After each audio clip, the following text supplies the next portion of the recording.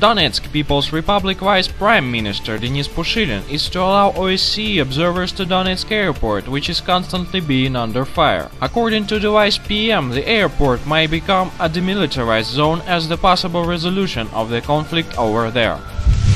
British journalist Graham Phillips, who has been recently working with Russia's Zvezda TV channel, was shot near the village of Pesky in the Donbas region. A friend of the journalist told RIA Novosti Monday. A mine shot hit him. The journalist was hospitalized. He can walk and talk, his friend said, adding that local militia brought Phillips to the hospital.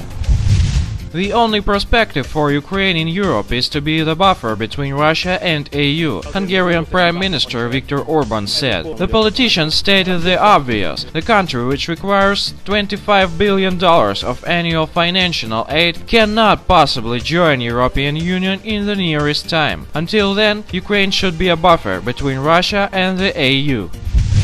Hundreds of protesters took to the streets of Istanbul to protest US Vice President Joe Biden's official visit to the country Saturday. Around 300 people gathered to chant "Biden get out" and "Yankee go home" as the Vice President traveled to meet with Turkish President Recep Tayyip Erdogan. The demonstration was organized by the Youth Association of Turkey, the same organization that targeted 3 US Navy sailors last week in Istanbul with similar chants.